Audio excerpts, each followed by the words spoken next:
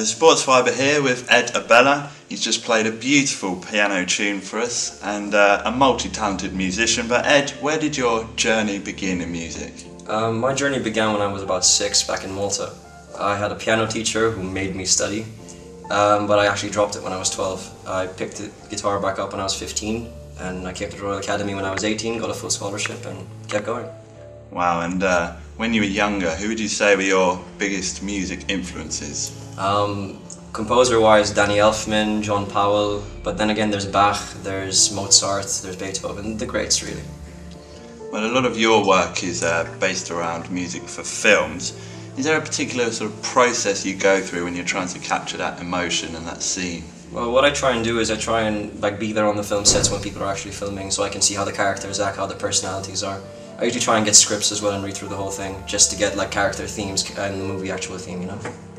You've worked on a fair few projects so far, quite a range of projects. Which one would you say stands out to you as your most proud? I think the one that stands out to me is probably the easiest one I ever made. It's called My Mother's Son. It's an independent film and it's about a man trying to deal with the fact that he's got a son when his mother abandoned him. It's 5 minutes, that's all it is, and the music is so simple, it's just beautiful.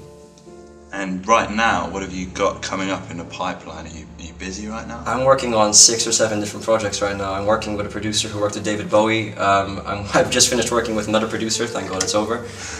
And a few film projects here and there, and I'm actually working on a game in the upcoming months, so by November I should be working on this thing.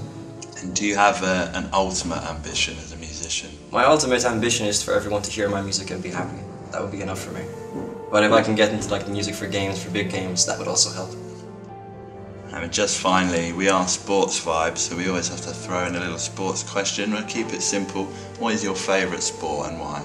Basketball. I grew up playing it. I've always admired the players, and I always thought that, it's one player per position until I saw LeBron, and, he just plays everything to every position. So yeah, that would definitely be my favourite sport. Sure, brilliant. Thank you very much for joining us. Thank you very much. Cheers.